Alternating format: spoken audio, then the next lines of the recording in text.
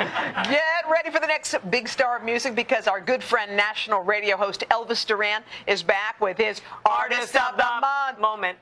She's a 15-year-old singer-songwriter, Whitney Woerz, but don't let her young age fool you.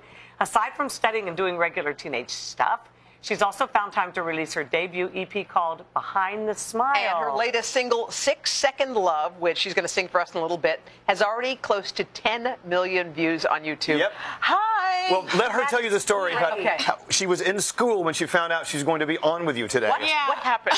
I was in Spanish class, not supposed to be on my phone, and my dad texted me that I was going to be on the show, and I was just like, oh my God, wow. Elvis, so what made great. you pick her? What was it? Well, the music speaks for itself. Yep. I mean, when you see a song like this with 10 million views, you're like, okay, let me find out more.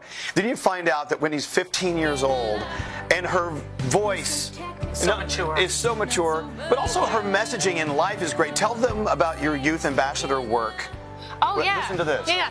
I work with an organization, Bring Change to Mind, that's run by Glenn Close, and their whole thing is like helping teens with overcome mental illness and like depression, and the that's stigma of it. Yeah, the stigma, and just talking about it, and that's what I've wanted to do with my music since day one. And so working with that is just great. We were just talking a little bit before the break about your musical influences, and you're a Broadway girl. Yeah, I grew up listening to so much Broadway music, and I think that like the story aspect of that has totally influenced a lot of my lyrics. Are your parents musical? My dad plays the piano, yeah, but my mom can't sing. No. Sorry, Mom. Well, she gave birth to somebody who sure can. Well, to be able to share her music with you, my favorite ladies today, is just such a great thing. We're so excited to hear you. Whitney's going to perform her latest single in just a little bit, so please do not miss it.